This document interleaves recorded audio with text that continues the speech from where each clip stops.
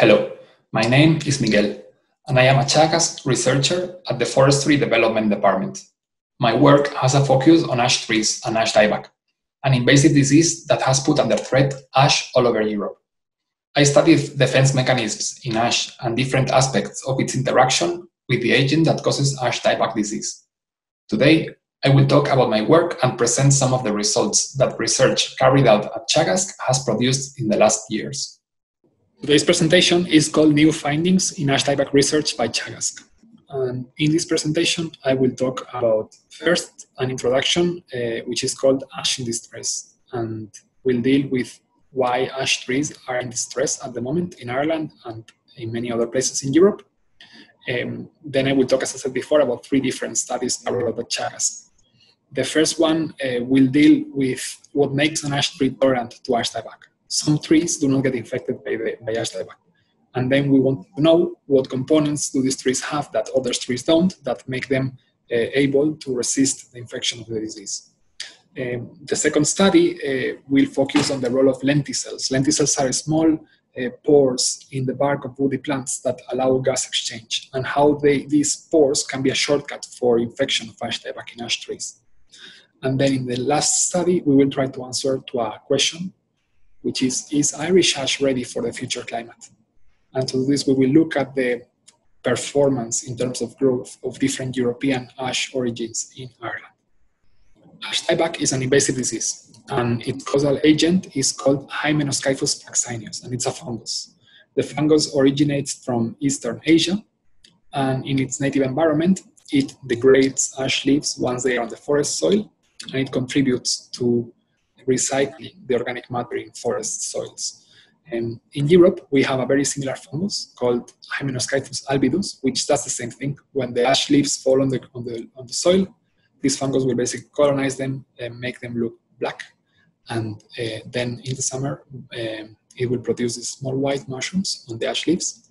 And that's their life cycle. They are both specialists, and they are natural decomposers of ash leaves in their native environments. What happens is that when one of them, Hymenoscyphus fraxineus, is brought into a new environment, then it's able to infect ash trees there.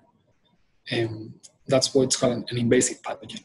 And this is the story about an invasive gnat pathogen meeting a naive host.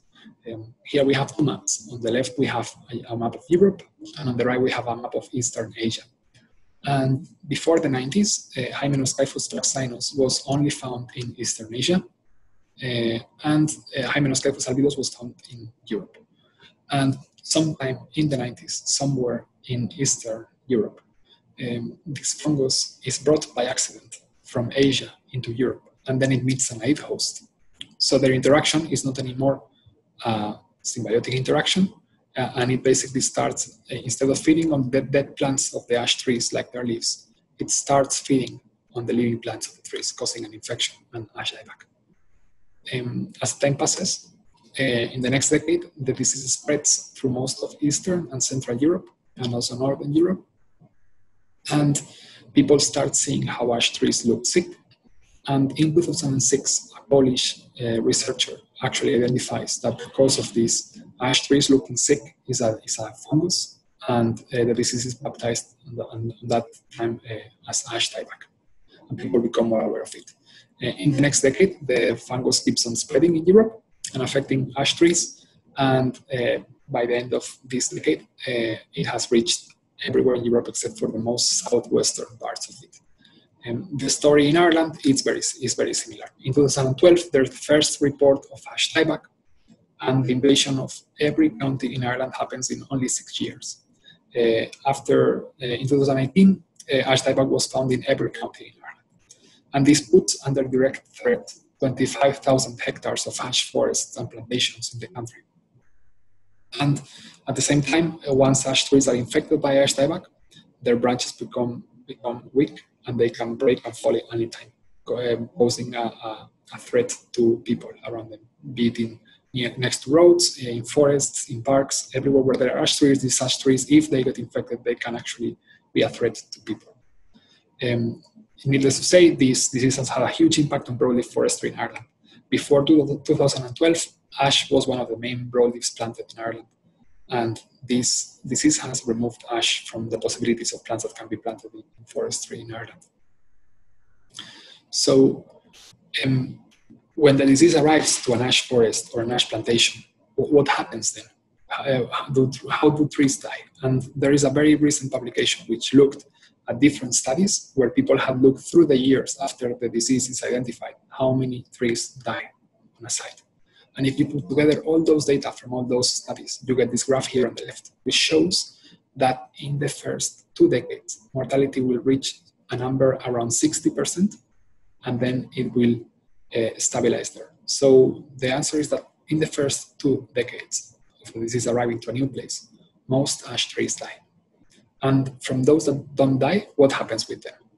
Well, this other study shows us the health condition of ash trees in 2 different sites in Norway. The one on the left shows the results for site in the Atlantic part of Norway, and the one on the right shows the results for a site in the continental part of Norway. And in both these sites, in every year, there is an assessment of trees, and they are given different health conditions. Depending on if they are dead, they are marked in black. If they are completely healthy, they are marked in white. And then we have intermediate categories in the middle.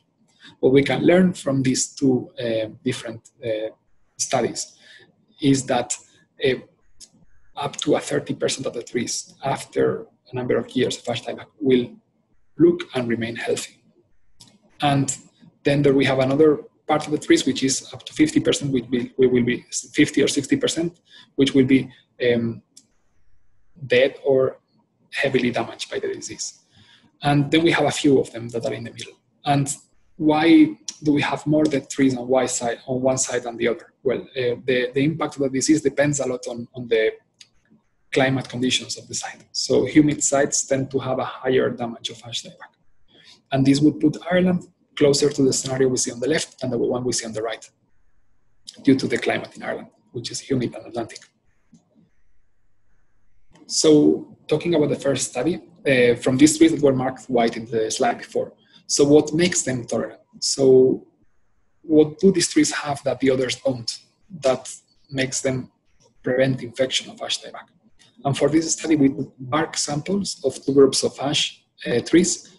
One group was made by 20 tolerant plants, and these were trees which grew under ash dieback, under the effect of ash dieback for many years and showed no symptoms. And their neighbors around them were dying, but they, through the years, remained healthy, and therefore they were classified as tolerant.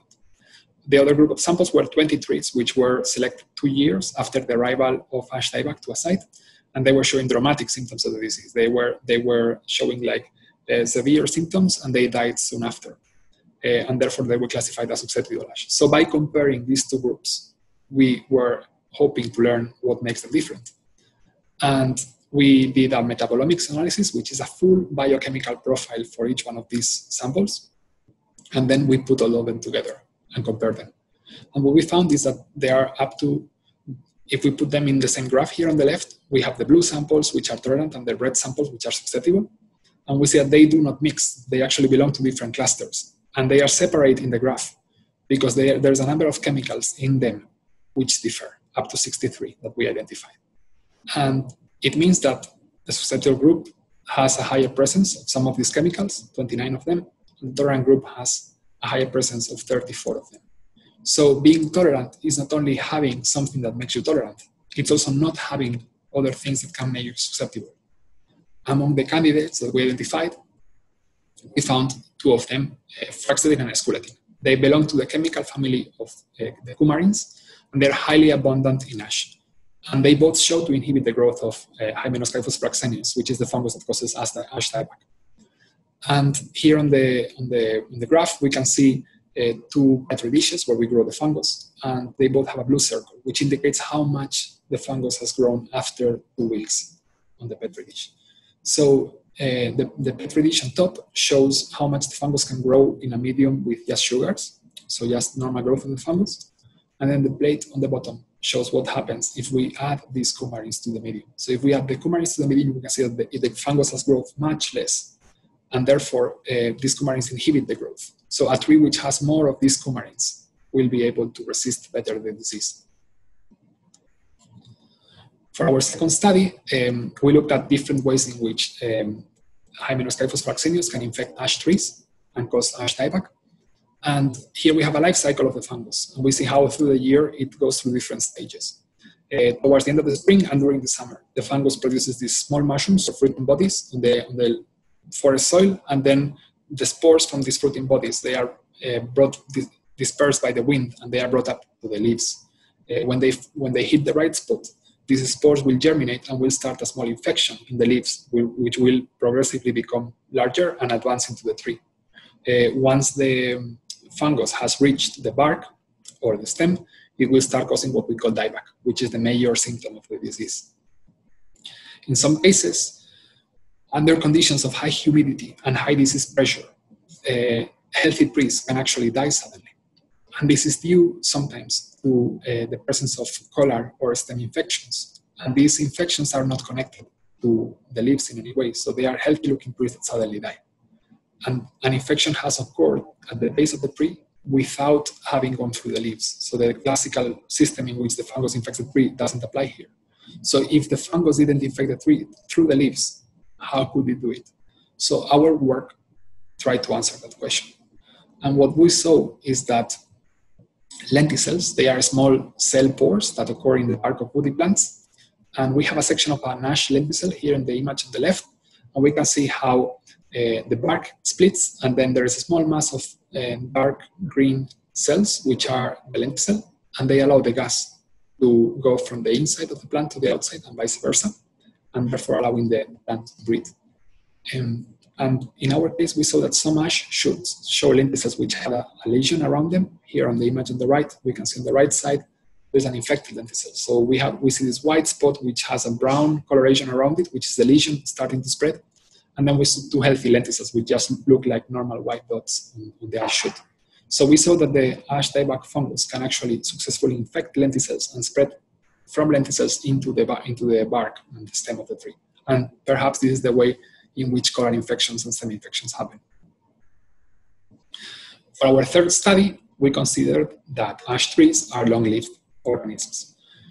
The moment when they germinate from seeds, they need to be ready to live for centuries. They cannot move from where they grow, which means that for the next decades and centuries, they will have to face every condition under which they are under. And this means that they need, in the moment they are born, they need all the tools that they are going to need in the next few hundred years. And if this happens, they will produce offspring for the next generation. The problem is that an average ash tree takes about 20 years to produce seed, and climate in the last 2 centuries, but especially in the last half a century, has changed dramatically. Temperatures have raised and climate has changed. And climate is changing faster than 3 generations.